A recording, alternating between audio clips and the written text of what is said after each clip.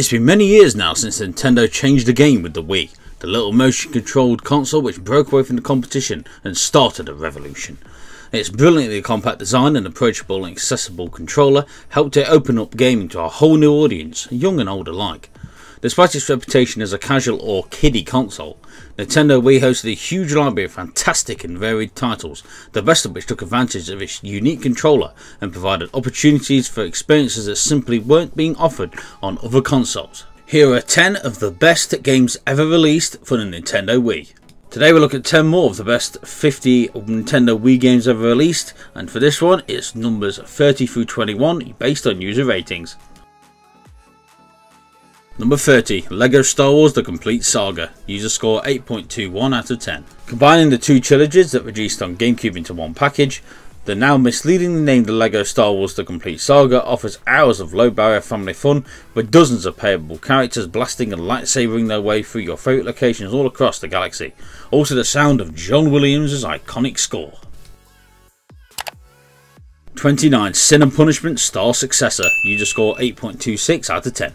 A sequel to Treasure's cult classic Nintendo 64 rail shooter, the sequel improves on the experience and is arguably the better of the two games. Yet another fantastic addition to the huge and impressively varied console library. We're thankful we didn't have to resort to importing this one back in the day. 28, Kirby's Epic Yarn, user score 8.26 out of 10. A gorgeous low stress game that transports Kirby into the world of fabric and threads, Kirby's Epic Yarn was the first good feels material based platformers and is arguably still one of the best. A lot of people say the game lacks any challenge, and they would be correct. However, they are missing the point entirely. Kirby's Epic Yarn is one of the most joyous and creative games on the Wii, or indeed any platform for sure.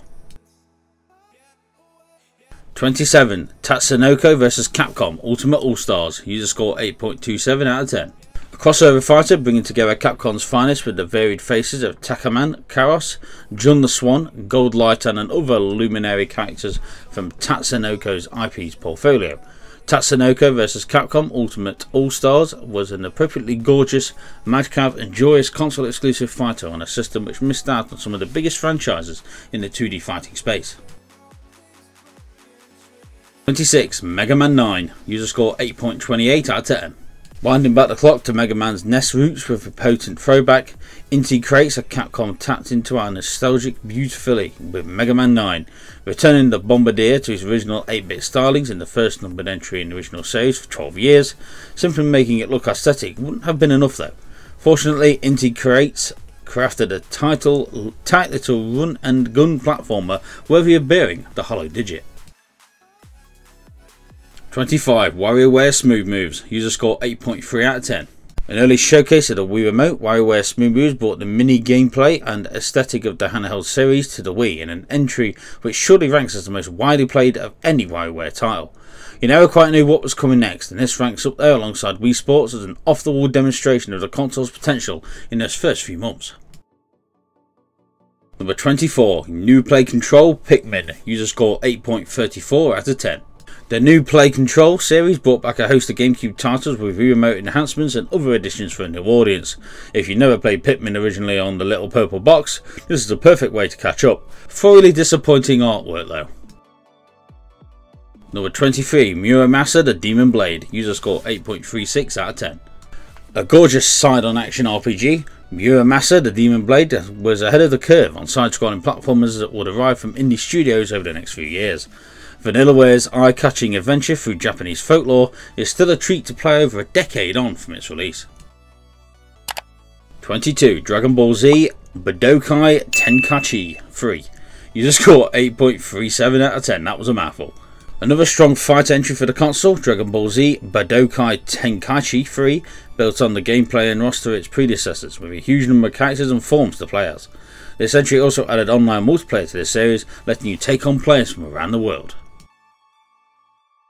21, The Last Story, user score 8.39 out of 10. Coming from Hironobu Sakaguchi, the creator of Final Fantasy, The Last Story was an impressive RPG and one of the best big releases for the system.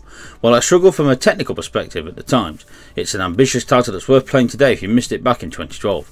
Along with Xenoblade Chronicles and Pandora's Tower, it's also notable as one of the titles North American players campaigned to see released in that territory. Nintendo, who published the game elsewhere, eventually granted Xseed publishing rights, and it released 6 months after in PAL regions. So that's it. So I hope you enjoyed it. Of course, punch the like button, comment down below, of course, subscribe to this channel for my Twitter and Instagram links down below as always. And of course, we are partnered with TubeBuddy. First link in the description for YouTube, link, tag, that's fun, that's all the good stuff. So that's something that you are interested in and will find helpful, like I did. First link in the description, trust me, I wonder how you're going to write it. And of course, so I'll partnered on the channel, so when you head down below, hit the join button, support myself and the channel. It'd be greatly appreciated for who and your benefits. But of course, you never have to, but if you don't, you have to subscribe and watch the next video. Okay, thanks so much for watching. I'll be next talk. I'll see you all again very soon.